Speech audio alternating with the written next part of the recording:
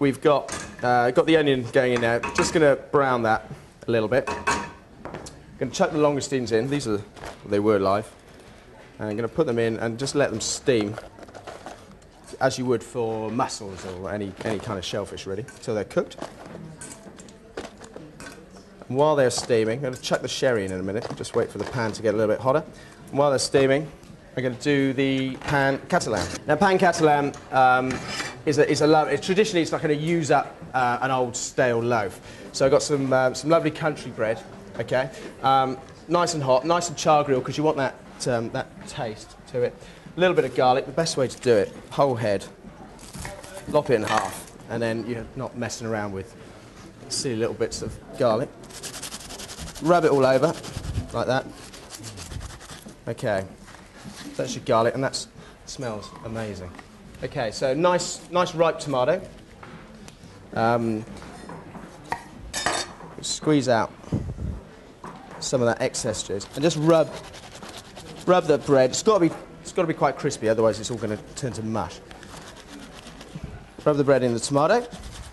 Right, back to the langoustines. Got the sherry here. Got a nice sweet Oloroso sherry. It's kind of it's medium sweet. It's got amazing taste. All right, these boys are ready to go. In with the sherry, lid on, give them a shake, get them going. See, we'll come back to those in a minute. Okay, so for the rest of this, with the rest of the tomato, pick out the seeds, and that's the easiest way to do it. Just give it a dice, and then put it over the rest of the toast, really, and that's pretty much it. And it's one of those dishes I think was traditionally, I mean, I might be wrong. Guys, do you know this one?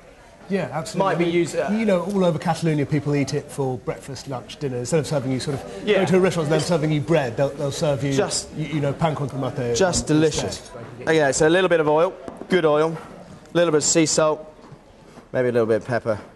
That's it, that's the pan catalan. Right, okay, I can hear the langoustines sizzling. All that sherry's reduced, and that's all fallen down into those onions, so that's going to be absolutely delicious. So what that needs now is a good bit of flat leaf parsley, which I use loads of, because it just tastes so much better, I think. Right, nice amount of parsley. I mean, that smells and looks amazing. I'm really happy with that. Right.